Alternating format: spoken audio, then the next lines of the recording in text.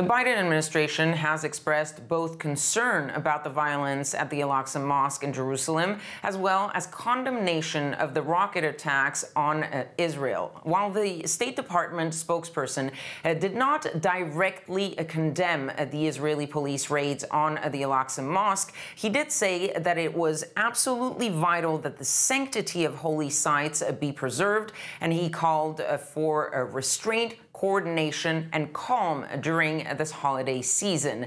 A message of calm and peace that was echoed at the White House by John Kirby, who also dismissed the idea that by not openly condemning the Israeli police raids, the U.S. was de facto taking sides in this violence.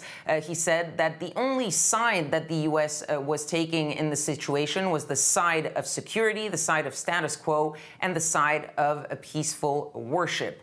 Now, the Biden administration was much more unequivocal when it came to condemning the rocket attacks on Israel coming from Lebanon and Gaza, with the State Department repeating once again that the U.S. recognized the legitimate right of Israel to defend itself from all forms of aggression, with administration officials repeating there again that the administration was urging all sides to avoid further escalation.